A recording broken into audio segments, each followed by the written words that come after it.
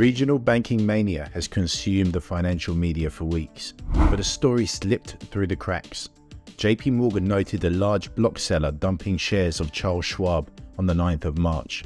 Now Schwab, a stock that we rate at 6 out of 10, tumbled almost 13% that day and fell as much as 41% before it bottomed. Financial pros started actively researching this ticker, as search volumes exceeded anything Schwab had seen in the last year, according to Trackstar, our proprietary sentiment indicator. And with shares down nearly 30%, is Schwab a buy? Now Schwab offers an array of financial products and services, including banking, asset management, securities brokerage, and financial advisory. And like a bank, Schwab invests its excess cash, which is why some analysts are worried.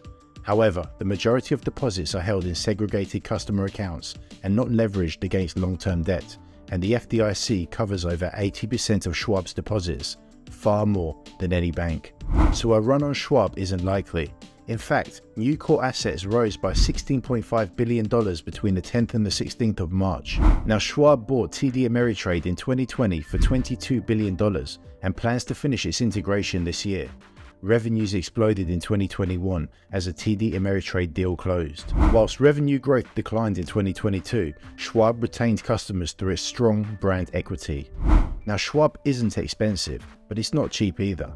Its trailing and forward PE ratios come in around 15, below its 5-year average of 20, but we wouldn't call that a deal with a price to cash flow ratio of 48. Schwab's profitability blows away its competitors, and it only lags in return on equity and assets. However, we see better risk reward in the banks. Schwab's sell-off has pushed it below fair value.